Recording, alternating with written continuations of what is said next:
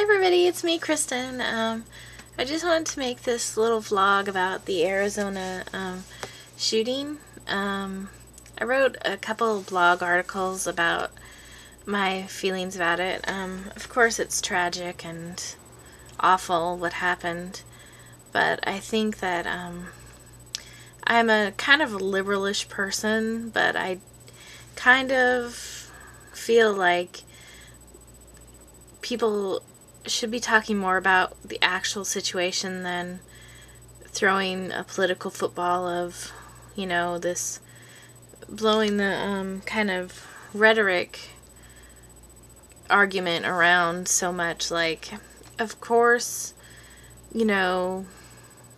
it's not good to have a culture where politicians are telling other people to shoot candidates or bring guns and whatever else, but I just feel like the left has gone a little too far in not understanding the actual situation of this shooting.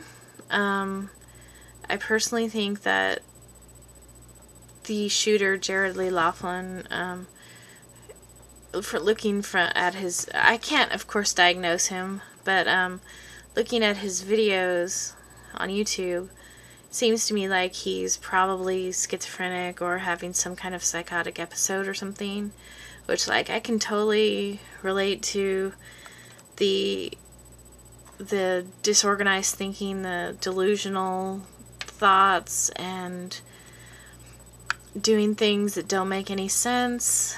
And I just feel like it probably wasn't a crime that was motivated by any kind of real political agenda, other than I actually think he probably liked Gabrielle Giffords, and in his messed up mind, he instead shot her and all those other people.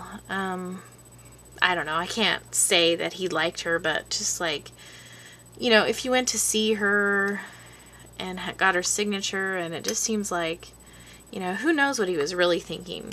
But, and of course I've never shot anyone or, stabbed anyone or anything like that. I'm not a violent person, but, I just think that, having been myself psychotic at times, I can understand that his motivation would probably not be mostly political. It would probably be that he is struggling with insanity and psychosis. So I think that kind of has been lost in the discussion of this situation. I think that it is important to talk about the rhetoric surrounding, of promoting violence and guns and stuff, but I don't really think it's an appropriate time. I think it's gone a little too far, and also I just wrote a little thing on my blog about how I feel like, the left has, as if you can talk about everyone, in one monolithic term, but it seems like the left has sort of, they haven't recognized their own culpability in creating stereotypes and promoting hatred of groups of people, because it seems like every time I read an article about this situation, it's filled with pejoratives about crazy people, lunatics, psychos, psychopaths, wackos, nut jobs, loonies, every kind of pejorative you can have for a crazy person or for people who are mentally ill. That's what they use instead of, calling people mentally ill and discussing the real problems and aspects of mental illness and mental health in this country. So, And what I think it does is, the left is, correct in saying that rhetoric that dehumanizes and objectifies people is not good, because then it's easier to target people and invalidate them and hurt them. And also that, but people on the right and left are doing that with mentally ill people. And I don't agree with what Jared Lee Loughner, or whatever his name is, did at all. Of course, it was wrong and horrible. I can't even imagine the gruesome scene that was there.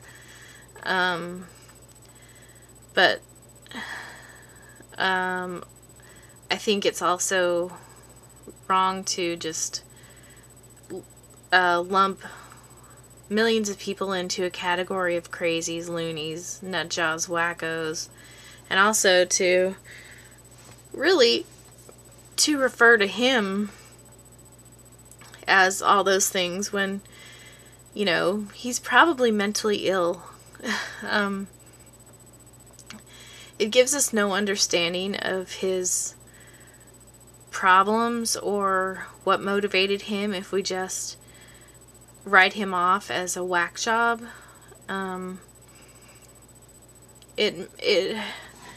We are able to draw the world into good and evil by dismissing people as evil, demented, crazy, less than human, things like that.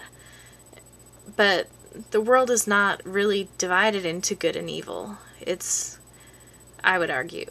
I don't believe that good and evil really exist. I think that bad things happen, and bad things happen to good people. And, but, I think painting things as good and evil or black and white dismisses the complexity of the situations, and it leads us to misunderstanding and non-comprehension of, is that a word, non-comprehension? Incomprehension? I don't know. We can't understand why people do things if we just say, oh, they're evil and they were possessed by the devil or something. We can't fully appreciate situations when we just dismiss the very real aspects of it. So anyway, if you want to read my little blog articles, I probably said it more succinctly in there, but I just think this whole fallout of media rhetoric is kind of insane. It's disappointing that there's no real discussion about the mental health care system or mental health problems, or what could have motivated him to do such a thing. And of course, we haven't even really heard about the people who were injured or killed. I mean, it's all about this political football of, oh, what's the right saying, what's the left saying, and I think it's just, it shouldn't be about that. It should be about what happened in Arizona, not what happened on Fox News or what happened on CNN. I don't know. I just think it's kind of ridiculous. Anyway, that's my 2 cents. I hope you guys are having a good day. I'll talk to you later. Bye!